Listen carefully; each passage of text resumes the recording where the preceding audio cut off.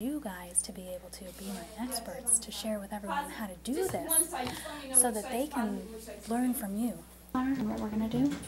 So are we helping them make the page or change the page? It depends.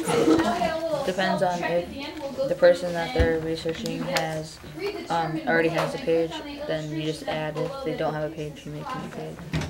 See, there's already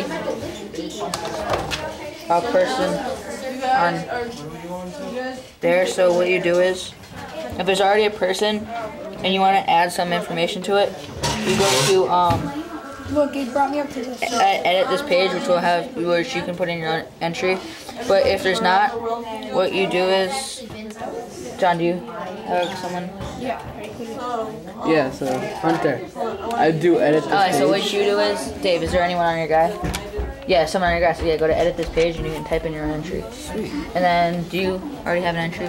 Yeah, so what you do is just go to Smask, and then you can make a link off your website. I'm getting one. Do you know how to do it? Yeah, just copy and paste it. Hunter, look it. You could. Well, that's what I like to do. See? Just watch you go to, go back to the page that you were at. Now go to save page. No, I don't go to save page. Yeah. So you want gas mask. So go like this. Go to that. The AD thing. Second gas mask. Go to OK. Now put brackets around gas mask. Where? Right there.